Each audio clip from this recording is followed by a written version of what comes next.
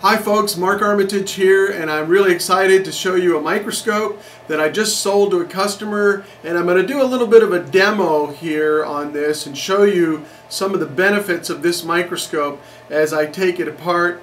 Yeah, I know I'm still wearing some Christmas bling. Christmas is gone and past. We're into 2016 now, but technically it's Epiphany, Three Kings Day, and since I grew up in Latin America, Puerto Rico, and Venezuela, we celebrated Christmas right up to Three Kings Day. So I guess I reserve the right to wear some Christmas bling even into 2016. But as you can see, this is a special microscope with a special illuminator up on top and a lamp house. You can see all the light coming out of this lamp house. It's a very bright light source and very hot. This is a mercury burner, as we call it, a mercury burner, and it burns a little hot, and so this lamp house is hot to the touch. And so the first thing we have to do before we deconstruct this microscope, and I show you the features of it, is to turn off the power supply. So we're going to let it cool, let all this cool down, and then we'll proceed through a little demonstration of how this microscope works. Microspecialist of Thousand Oaks, California is the authorized importer and distributor of Helmut Hund of Wetzlar German manufactured microscopes. These are microscopes that are designed to exacting German standards and manufactured to high German quality craftsmanship. Anybody can ship you a microscope in a box, but Microspecialist delivers, installs, trains, maintains, and troubleshoots all of our microscopes. We have a full range of German manufactured microscopes and cameras available for most every application. Call us at 1-800-WOW-MICRO.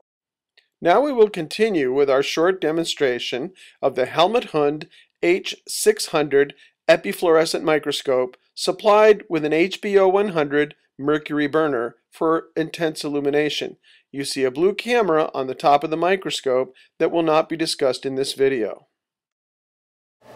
Alright, we have turned off the illuminator as you saw previously, and now the lamp housing is nice and cool to the touch, as is the vertical illuminator, and so now we can begin to remove things from the microscope.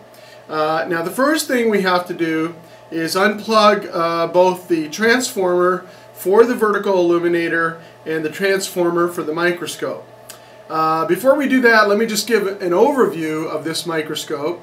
This is called the Helmut Hund from Wetzlar, Germany, H600 laboratory microscope. It's a standard upright light microscope. It's got an illuminator in base, 6-volt 20-watt illuminator. It has a condensing system on a condenser rack, and you can see me rack this up and down. And so your transmitted light condenser is here. You have a large mechanical stage which has a low position control. You can't see it from your angle, but it's a nice low position control.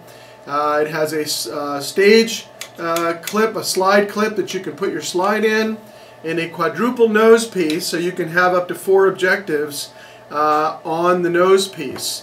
In this case we have a 10x, a 40x, and then a 100x oil objective, which means you have to use a drop of oil on your slide that you put the lens into. It actually makes contact with oil on the slide because the oil acts as sort of an intermediate lens in between the objective and the specimen. And so this is the vertical illuminator, which we'll talk about with the lamp housing. And here I have a binocular head with a trinocular port. So this is actually called a trinocular head. And I have a camera here for capturing digital images. And so first things first, we will unplug our power supply and let that cable go. And then we will unplug the microscope over here. And so now there's no danger of any electricity coming through here and shocking us. Now the advantage to a fluorescent microscope is that you can use specialized filters, and here I have a filter carrier with 2 different filter sets in it. The center position is a blank position, and so you can have, in this case, what's called a blue set for FITC, and then a set for TRITC. And these names go along with the kind of test or dyes that are used to perform the immunofluorescence. And so here I have a block with 2 filter sets in it, and here I have a block with 4 filter sets in it. And we can actually make these as long as you would like them to be, but at some point they can get a little too long, and then they become cumbersome.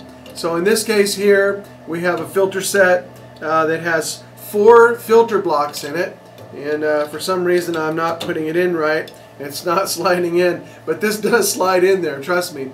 And so in this case I have green fluorescent protein, Texas red, M cherry, rhodamine, and DAPI. And so all of the filter sets available can go into this microscope. And so that's the advantage of this Epi-Fluorescent illuminator. And so we will follow our sequence here. And the next step after taking out the cables is to remove the cable, the power cable, that goes from the transformer over to the lamp house. And so in this case we just unscrew this and slide it straight out. And now we can set the transformer aside as we continue our deconstruction of the microscope. Now many fluorescent microscopes today are using LED lighting technology, and those are useful to a certain extent, but in a case such as this, as a research microscope where there are many filter sets used, you want to have the brightest light source available for these filter sets. And so in this case we have what we call an HBO 100. This is a high pressure mercury burner. I would take it out of the lamp house and show it to you, but it's explosive. If you're not careful, if you drop it, it can explode. And so we're not going to take it out now. So you want to handle the lamp housing very carefully. When you install the bulb, you want to use gloves so you're not leaving thumbprints, fingerprints on the bulb. And there's other precautions that you want to take. For example, when you first turn on the transformer, you want to let it run for at least an hour to get a good burn in on that bulb. But this is a nice bright illuminator. I'm just going to release the lamp housing now from the vertical illuminator, and you can see here it just comes away. And this is a very robust, it's actually a very heavy metal lamp house with the mercury burner in it. And these have been known to explode inside the lamp house. And a lot of the manufacturers today are going to a plastic lamp house. And in this case, if you do have an explosion of your bulb, it completely demolishes your lamp house. But here with a metal lamp house, the chances of that happening are very remote. However, you just want to handle this very carefully because it is expensive, and you can damage the bulb if you're not careful. So I'm just going to gently set this down as we continue. Now again, I mentioned that we have a camera on our trinocular head. And one thing that's important when you install your camera onto your trinocular head, leave it there. Don't take it off. Folks who take the camera on and off are begging for trouble because they're introducing all kinds of dirt into the optical system. And you may not see that with your naked eye, but it will show up on the film plane, or in this case the digital image plane. And so once you secure your camera to the trinocular head, leave it in place. Don't take it off. And but this is a nice, robust trinocular head. Again, this is all German craftsmanship. And so again, it's very heavy. It's very high quality. And so the German manufacturing system is very good at producing very robust microscopes and equipment. And so so there you have it now. We have the vertical illuminator on top of the microscope, and we're going to gently take this off also. So there's a loosening screw, and again the illuminator just comes away completely. And so now we have pretty much deconstructed the microscope.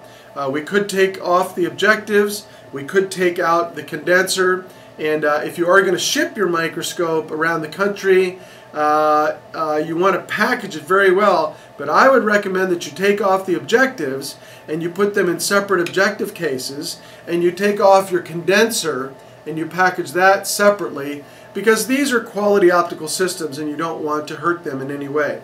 So there it is. Here's the Hund H600 microscope. The cable goes in here. There's an on-off switch. There's a double fuse set in there, and then on the front you have a rheostat that you rotate here in order to increase or decrease illumination.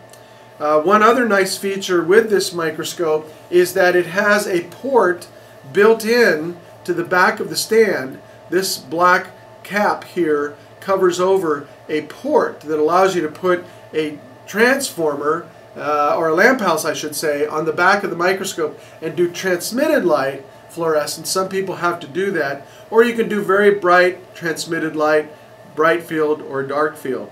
And so it's a very robust microscope. Micro Specialist offers it at a reduced price from the price that you would pay the factory.